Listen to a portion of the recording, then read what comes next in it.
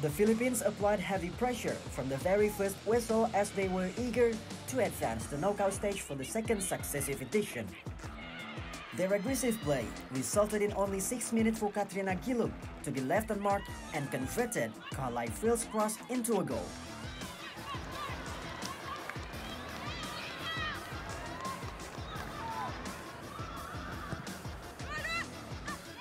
The Philippines succeeded to add more points after beautiful free kick cross from Jessica Miklat was headed by Serena Borden in the 27th minute.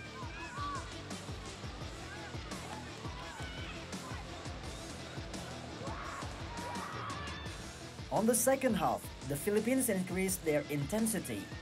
In the 56th minute, poor clearance from Indonesian backline, allowing Tanay Anis fired a cracking shot from outside the box, 3-0 for the Philippines.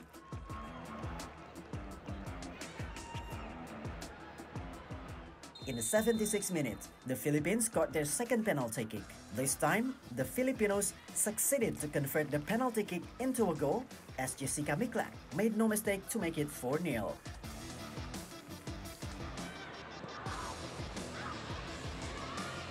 In the last 7 minutes, Captain Tanay Anis succeeded to double her personal tally with a scorcher from 20 yards out.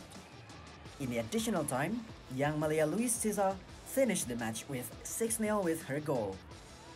With this result, the Philippines completed their Group B campaign as the runner-up with 6 points and will face Chinese Taipei in their quarter-final match.